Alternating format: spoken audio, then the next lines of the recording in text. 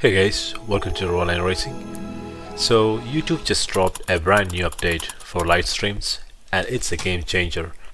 Now you can stream both in horizontal and vertical at the same time, and let me show you how it works.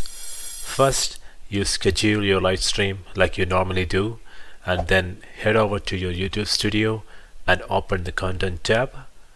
It's right under the dashboard tab here on the left side.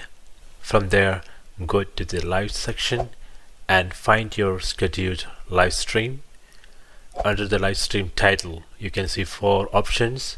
Click the 4th option which says View in Live Control Room.